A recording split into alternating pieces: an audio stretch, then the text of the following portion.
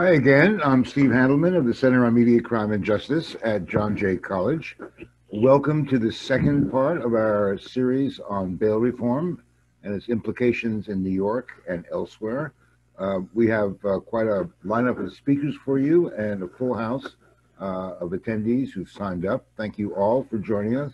We are going to be going till about 4 p.m. Today we have two panels in line, both stimulating.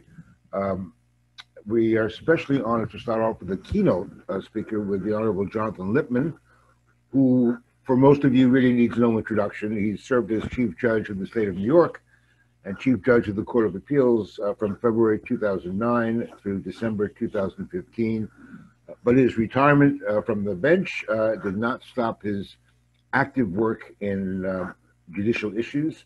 While he was on his tenure as Chief Judge, among his achievements, he championed equal access to justice issues in New York and around the country. He made New York the first state in the country to require 50 hours of law-related pro bono work prior to bar admission. He strengthened the state's indigent criminal defense system. He addressed the systemic causes of wrongful convictions, created human trafficking courts across New York State, and he led efforts to reform New York's juvenile justice system. So that's quite a basket of achievements. He's also been deeply involved in bail and pretrial reform, which is what he's going to be talking about today. And latterly, we're also going to discuss some of his work that he's done on the Rikers Island jail facilities. As you know, he's been chairman of the 27-person Blue Ribbon Commission that was formed recently to examine the future of the island jail. So let me, without further ado, hand the gavel over to Judge Lippman. He'll speak for about 20 minutes or 25 minutes. I'll ask him a few questions, and then we'll throw it open to Q&A from the rest of you. Judge, welcome. Okay, thanks so much. Pleasure to be here. And it's great to be with such a distinguished group. I want to thank Maurice for inviting me and to all of you for participating on this important subject. So bail reform is a subject that is near and dear to me, going back to a time when it was not the flavor of the day for criminal justice reformers and not a subject that was very much discussed at all in New York or nationally. To me, as Chief Judge, bail was about equal justice. And I thought about how to achieve equal justice every day, not only in terms of the individual cases that came before the Court of Appeals, but more broadly in terms of the laws and practices that prevail in our state courts. The ideal of equal justice is at the core of what our court system and indeed our society ought to achieve. This is true in criminal law and in civil law. And too often, we fail to live up to this ideal of equal justice in our courts as well as in our society. The challenge is, how can we make justice about fairness and the rights and liberties of individuals and not about the amount of money in your pocket or the color of your skin? In criminal law, as a practical matter, much is determined by money. The social, cultural, and economic factors that may lead someone to interaction with law enforcement, the resources that an accused person, particularly Black and brown persons, can put into fighting the charges against them. Cash bail is one of the most egregious examples of a system that too often punishes people of color and people of limited resources just for being poor. Almost a decade ago, as Chief Judge, I sought to use my unique pulpit as the steward of the justice system in New York and being in a position of moral leadership to persuade the legislature to change New York's laws on pretrial release. Those of you who are familiar with Albany or have covered Albany know that this was not as easy as it might sound. So after 2 years, when we could no longer wait for the legislature to take action, I sought to work within the then existing laws by using administrative measures to promote a court framework that encouraged judges to release more people on recognizance, impose lower bails so that people charged with crimes could wait for trial at home or use other alternatives to bail. Many rank and file judges resisted this initiative, but I felt a moral imperative to do what I could in this regard, recognizing the danger that by so doing, I would be labeled an activist judge, heaven forbid. I preferred to view it as being a judge that was proactive in the pursuit of justice, and to me, these are very different things. As they say, justice reform is not for the short-winded. I'm proud of what we accomplished during my tenure as chief judge, but it was not always easy, nor was it sufficient without being able to enact fundamental changes to the law itself, to the statutory framework. Judges are not legislators, nor should we be, but we can and should advocate for justice system reforms that make the abstract concept of justice real and concrete for all of our citizens, black and white, rich and poor alike. So when it comes to so much of the focus of the discussion today, the bail reform passed last year in Albany, let me begin by saying it was and is absolutely necessary. Our justice system has too often violated the principles of equal justice, not to mention the principle of innocent until proven guilty, by imposing bail that people could not begin to pay for no fault of their own, putting them in jail for months and often years. This has been an especially heavy burden on people of color, particularly black people, who are disproportionately arrested, charged, and brought before the courts. If you can't make bail right away, you end up in jail, period. In New York City, that usually means Rikers Island. Brutally violent, dangerous, inhumane, and without doubt, an accelerator of human misery, an abomination. Irrespective of the violence and inhumanity, there are profound consequences to spending even just a few days in a place like Rikers, losing a job, education, reputation, housing, custody of children. Studies have found that sending someone to jail for even a short period, a very short period, makes it more likely that they will return to jail in the future. The definition of a perverse outcome. Some people are able to find the money to pay bail after a few days or a week, usually with help from their families. But people who are held on bail often stay much longer than 1 or 2 days. In New York City, the average time to resolve a felony case before COVID was almost a year, twice as long as the rest of the state. If someone chooses to go to trial, the timeline is even worse. According to a study last year from the Independent Budget Office, for indicted New York City felony cases, acquittals take a median of 623 days, and cases are dismissed only after a median of 583 days. So people held on bail have a terrible choice. Plead guilty and possibly go home, or stay for months and years at Rikers and fight their case like Khalif Browder did, with its tragic consequence for a human being, in this case really a child, who was 16 years old when he was arrested.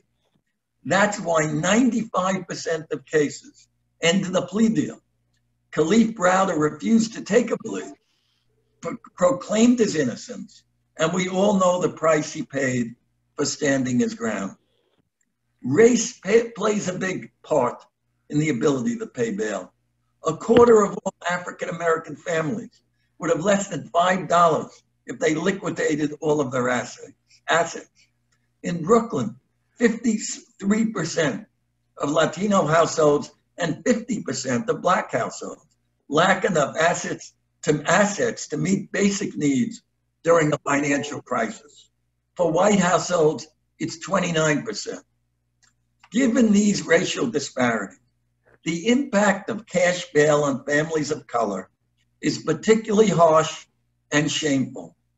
Even if people come up with the bail, the money is held by the courts until the case is resolved, inaccessible during that time. In many cases, detained people and their families turn to bail bondsmen who required cash or property as collateral and imposed large fees. According to City Controller Scott Stringer, each year, bondsmen in New York received up to $27 million in non-refundable payments, mostly from people of color who could not afford it. This is a remarkable wealth transfer. Money no longer available for essential expenses like childcare, food, rent, or transportation. And even worse and more shameful, from then on, the decision about a person's liberty was being made not by the prosecutor, not by the defense attorney, not by the judge, but rather by the bail bondsman, whose only interest was making money, a money-making institution really deciding on people's liberty. Thus, cash bail, to say the least, aggravates the pressure on an accused person to plead guilty. There is also a massive cost to taxpayers. The cost of jailing people who can't afford bail, over $1 billion each year in New York City alone. When bail reform was enacted, Rikers cost over $400,000 per person per year. Today it is about $500,000 per person per year. There are strong alternatives to incarceration options in New York City and around the state, like supervised release. Even before bail reform first took effect in January 2020, judges were increasingly using supervised release to ensure people were safely released and actually returned to court. The success of these programs was and is powerful evidence that in most cases, we do not need bail to ensure that someone returns to court. Data around the country tells us 90% or more of defendants return to court for their appearances with or without bail. In New York City, from 2016 through mid-March 2020, people in the supervised release program attended 95% of all required court dates. And to their great credit, in my view, in April 2019, the state legislature passed a package of pretrial reforms that ended the use of cash bail in a large set of criminal cases in New York. The bail law, which went into effect in January 2020, requires that people charged with most misdemeanor and nonviolent felony offenses be released before trial. Although judges could order supervision programs to ensure people return to court. If someone fails to appear for hearings, was charged with a second felony, they could be detained. For offenses involving serious violence, cash bail and pretrial detention remain options. Judges are required to set partially secured or unsecured bond as alternatives to jail. Crucially, in cases in which bail is permissible, typically those defined under statute as violent offenses, judges are required to consider the accused person's ability to pay when determining if bail is appropriate, and if so, the amount of bail. Over a few months spanning just before and after implementation of bail reform, pretrial jail populations across the state declined by over 1/3. And what could be better than having less human beings being sent to horrible places like Rikers Island that are a stain on the soul of our city and our country? In my view, the bail reform legislation was and is a real and genuine success. To me, that success is because this whole issue is simple. If you are violent and hurt somebody, we can lock you up if necessary to protect other human beings. But if not, we keep you home in your job and with your family and your community. It is that simple. And that's what bail reform does. Yet, it is certainly controversial, which explains why you are discussing it here today. Changes in criminal law and the criminal justice process are always controversial because they strike at deep-seated concerns. The right to be safe, the right to be free from unjust enrichment, the role of government in our society, the impact of the criminal justice on people of color, and the tremendous disparities of race and class that exist at every level of the justice system. The most high-profile criminal cases usually involve events that prompt deep emotional reactions within us, which as journalists, you are keenly aware. Lives are often implicated, victims, accused persons, and their families. Criminal law and procedure also involve a degree of complexity that is often difficult for trained lawyers to fully grasp, let alone members of the public. Of course, I doubt that's a great problem for any of the esteemed members of the press in our audience. But still, where do you draw the line? How do you balance the risks? In what direction should we err? Take, for instance, the fact that in New York City, 50% of all arrests for offenses that are categorized as violent end up with the case dismissed or the person acquitted. But the accusations often sound terrible at the outset of cases. This is complex stuff for all of us, judges included. This level of controversy, complexity, and emotional resonance means that the work you do as journalists covering criminal justice is so particularly important. Bail reform is such a striking example. In the case of bail reform, even before the law took effect, the backlash was swift and furious. Many of the reform's opponents predicted disaster, blood on the streets. The media picked up the drumbeat, daily headlines across the state. At times, digging deeper would have revealed more to the story, such as the accused person who was supposedly released because of bail reform was actually eligible for bail, but the judge chose not to impose bail. Or the accused person could have been held on a parole warrant, but was not due to a system error. Instead, the reforms were blamed. The legislature came under tremendous pressure to pull back the reforms and particularly to give judges more discretion to keep people in jail. I have long been a proponent of discretion for judges when it comes to pretrial detention. That's what judges are there for. But I was so disappointed at the level of vitriol and sensationalism in the attacks on bail reform and the hypocrisy, the absolute hypocrisy of those who all of a sudden became advocates for more judicial discretion after years of bashing judges for their decisions on bail. By any standard, the 3 months from January to March 2020 were far too few to tell what impact the reforms were having on crime or on plea rates.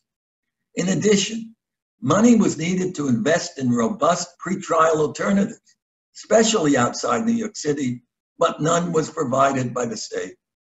In April 2020, in response to this opposition, the legislature and the governor made some changes. They gave judges more discretion to jail people pre-trial on bail. The key changes: an expanded list of charges and situations now bail eligible, especially involving nonviolent felony. More options for ordering non-monetary release conditions, like mandated treatment, keeping a job, or staying in school. It is important to emphasize that these amendments did not mandate that anyone be incarcerated. Instead, they gave judges discretion to impose bail in a subset of cases.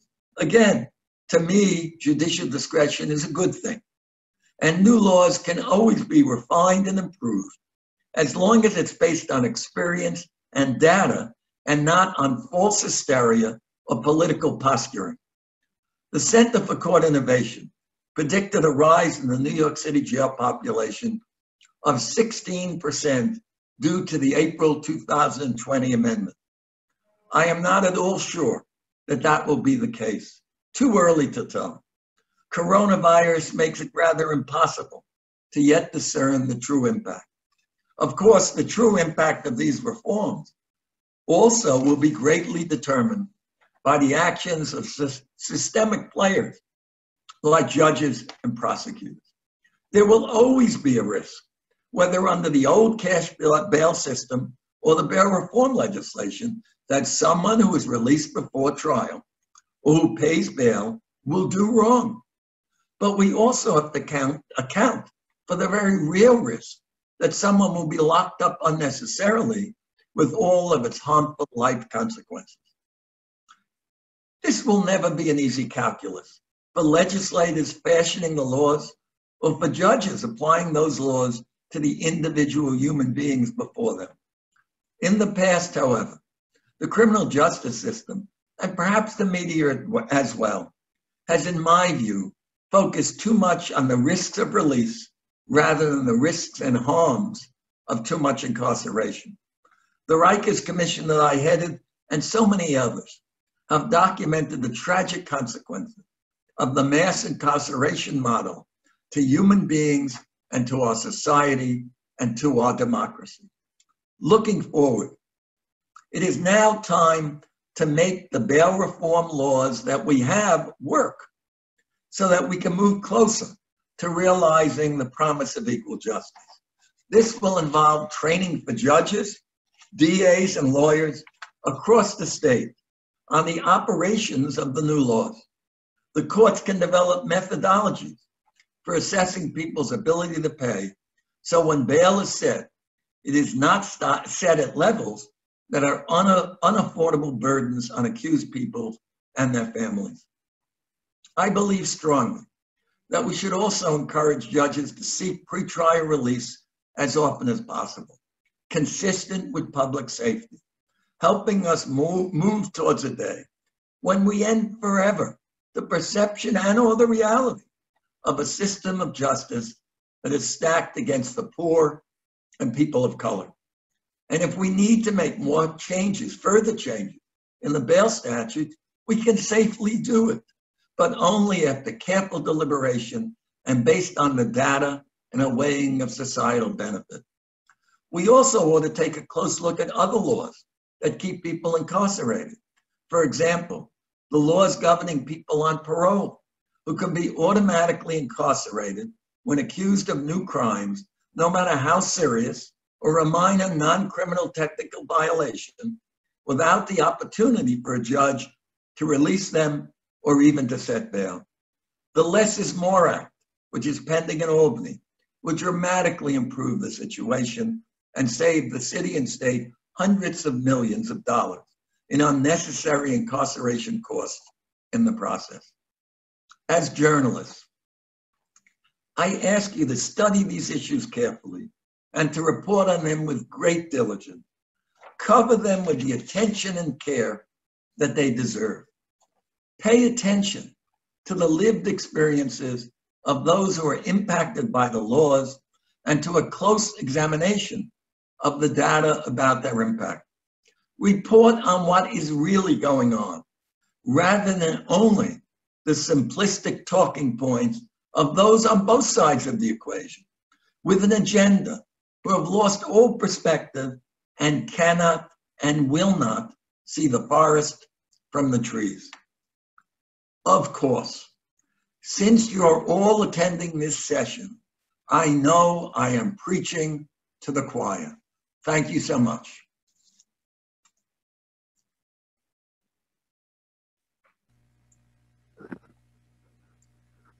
Thank you, Judge Lippman, for a truly comprehensive start to our conversation. So let me start off our conversation, then throw it open to Q&A with a couple of questions.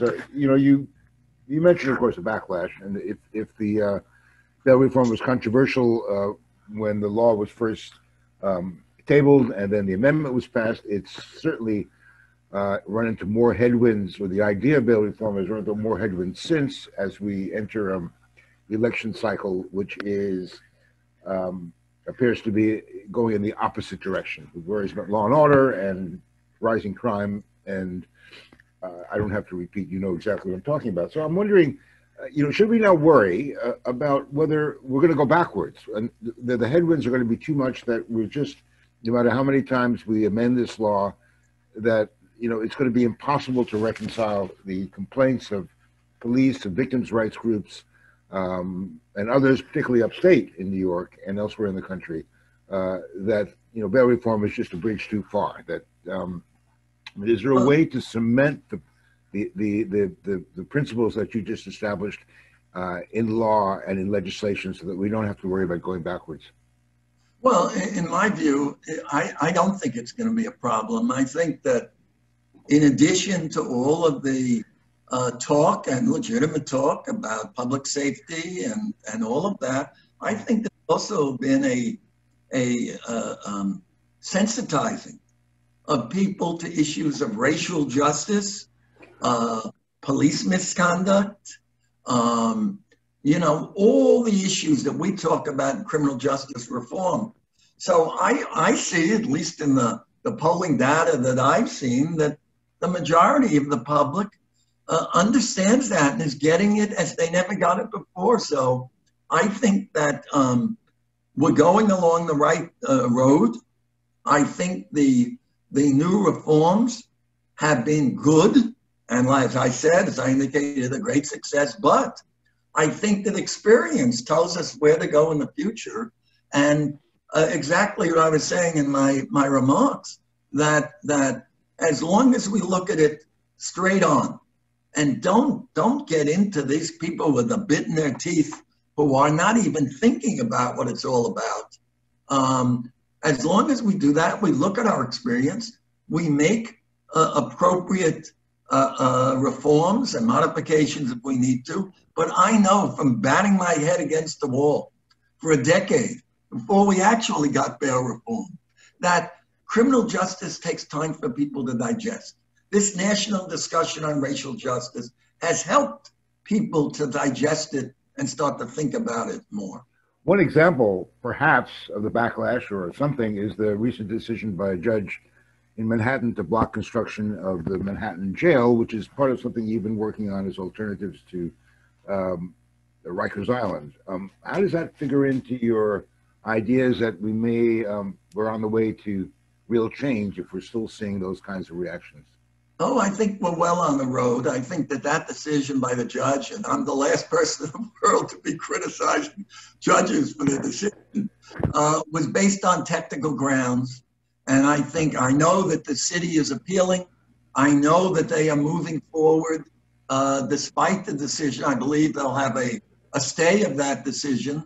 And I think there are all kinds of technical issues relating to the design build concept, which is very much what we use in terms of these new local jails. So I'm not deterred at all. I think, again, I view that as a technical decision, and the city is committed to moving forward, and I don't think this is going to slow it down at all, and it'll be appealed as it should be and go through and take its normal course.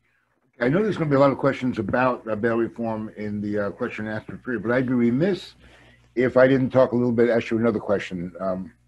Sure. The death of Ruth Bader Ginsburg has triggered a fierce partisan fight about replacing her on the court. I don't want to get into the politics of it, but it's certainly added more fuel to the debate about the role and function of the Supreme Court itself. The Atlantic magazine recently called this a dangerous moment for the Supreme Court, perhaps the most dangerous moment. And I'm wondering, you talked about activist judges, you talked about the issues relating to reform as they relate to judiciary issues on the bench. I wonder what your take is on whether the Supreme Court really is in bad need of reform, or should we just have to weather the current storm as one of so many others that we've seen before in American history? For me, basically the latter. I think the Supreme Court is a resilient institution. As someone who is going all over the world, talking about our justice system, about the Supreme Court, as someone who has stood up in China and had them criticize the U.S. Supreme Court over Gore versus Bush, and all of that. It's resilient. It's then an ebb and flow. There's a conservative court, there's a liberal court, but I have confidence in judges. And I believe at the highest level that in the end, judges do what the law dictates that they do. So I'm not at all down about it. I understand, look, no one admired Ruth Bader Ginsburg more than I did. I had the privilege of breaking bread with her and meeting her on many occasions. And she was one of the giants of the legal profession, despite her short physical stature, an absolute giant.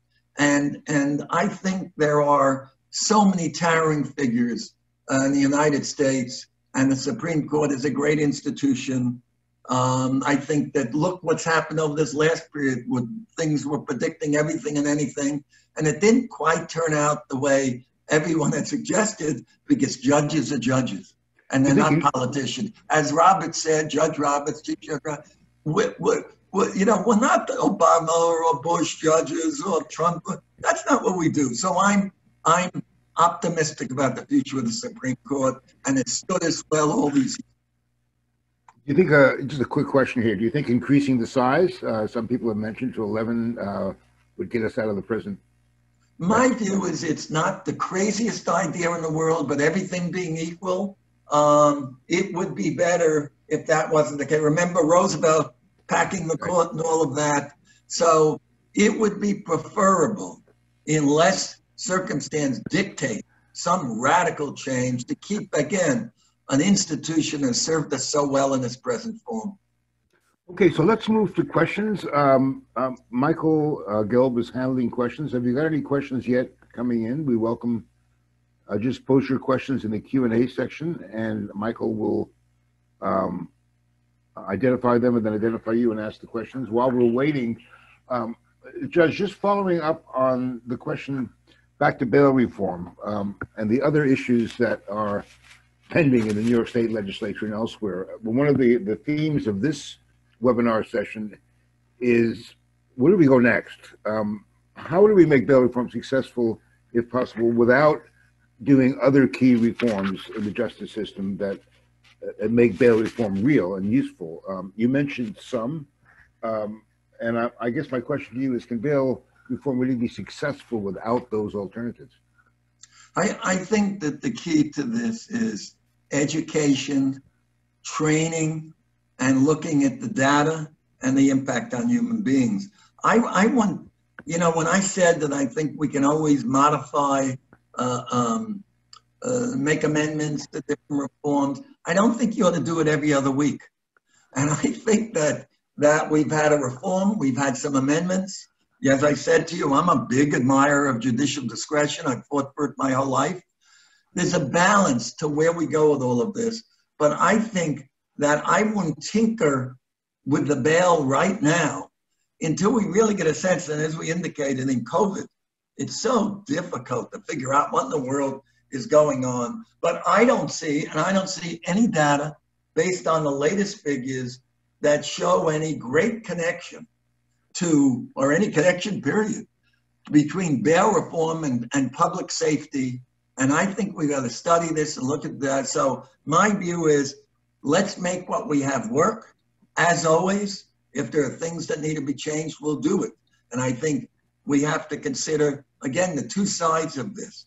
Treating human beings with respect and dignity. Don't keep people incarcerated with the tragic consequences that come from it if it's not necessary. And at the same time, ensure that there's public safety. I think we can do both. They're not mutually exclusive. We have a question, I think. Michael, can you?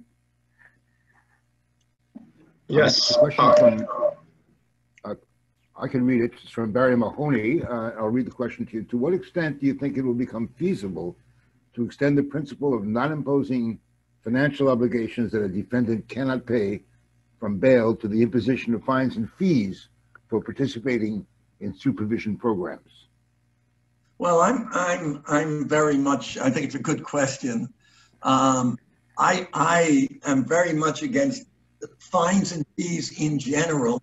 You know, there was a time that people around the country saying that we should increase fines and fees so that the court systems can have money, so that you open up with one door access to justice and you close it with another. And I think it's the same principle on fines and fees for different programs. I think we do everything humanly possible to avoid that. I think it's counterproductive. It's against everything we're trying to do with bail reform. And I think that's a problem that we ought to avoid. We have another question. Michael, can you read it? Yes, one attendee wants to ask, reports are showing pretrial detention has increased across New York State in recent months. Judge, what is your take on this trend in conjunction with the tweaks to bail reform? I think my view is that it's so hard to figure out what's going on. I didn't give any of the data today that much cognizance because I just don't have a clear pattern. My belief again is that the bail laws, haven't resulted in more crime and people being hurt. And on the other hand, I don't see. I hear you that there's been that some of the data shows more pretrial detention, but I think it's so episodic at this point.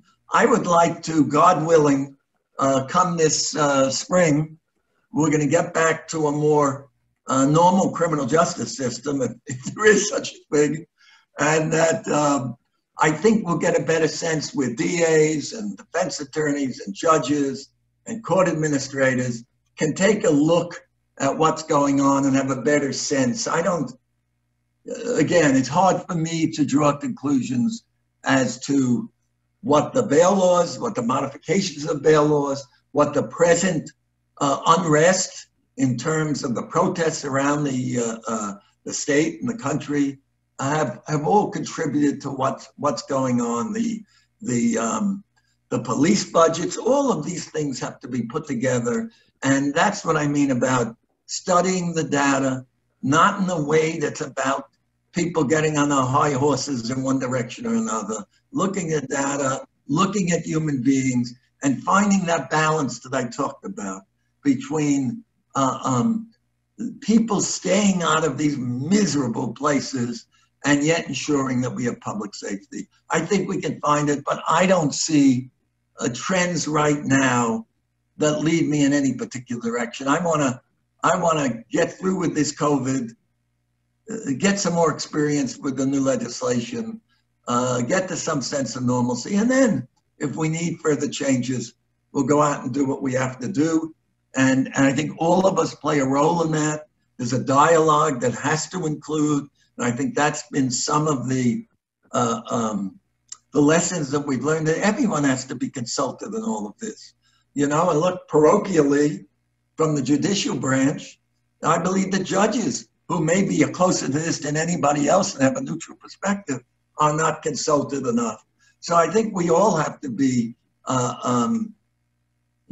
a role in this. And I certainly don't think judges should determine it.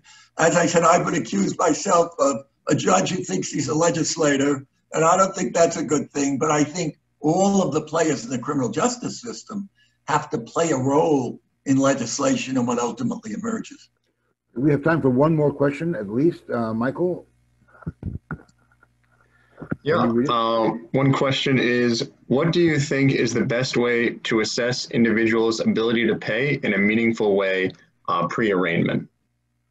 I think it's a tough issue. I think we have to, as a matter of course, be able to get the kind of information that we need with early screening, and be able to get in front of the judge the kind of data that tells he or she what to do. I think it's a critical issue. And again, I think it's early screening and getting that information without being intrusive. But I think we can do that. Hey, Judge, I want to thank you so much for the time you spent. And we're not used to doing webinars. We're used to having you in person where we can all stand up and clap. But I really appreciate the time that you've given us. And I'm sure in speaking for all the attendees today, they join me in wishing you well. I hope you'll be able to stay with us for the rest of the conference if you can. We're going to cut off for another 5 or 10 minutes as we move into the next panel session. But thank you again, Judge. And oh, thank you, Steve. My pleasure. Delight to be with all of you. Let the dialogue continue. Thank you. Okay. Bye-bye. Bye-bye. Okay, we're going to move into our next part of our program. We'll go on a break for about 5 minutes while we get our panelists together for the next session. Thanks, everybody, and stay with us.